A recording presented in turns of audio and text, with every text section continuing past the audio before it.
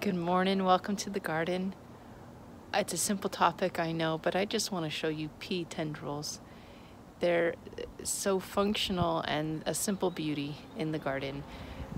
Peas want to climb, and so they send out a little shoot and it wraps around whatever it can so that it can continue its onward, upward journey. Come take a look. We have a simple pea trellis tied between two tomato cages. So there's a tomato cage and we have lines strung across with twine. There's the other tomato cage. And we have peas growing, just starting out. Here they are. And here's the tendril I was talking about. That little line. And so if you take a look along your row of peas, you'll see that they'll start to grab onto what you've strung up for them. So here we go. You see that?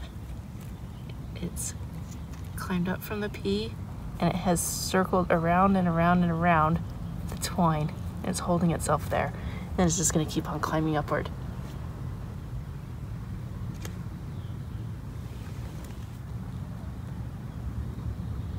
Here's another example.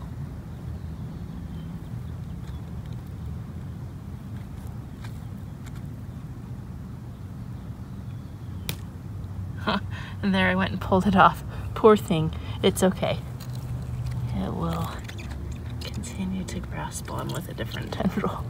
I was not careful with that one. There you go.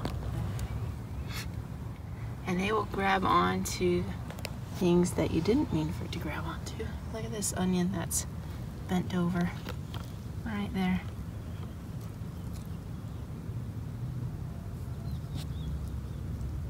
Wrapped itself around the onion. So there we go. One of the simple beauties of nature doing its job.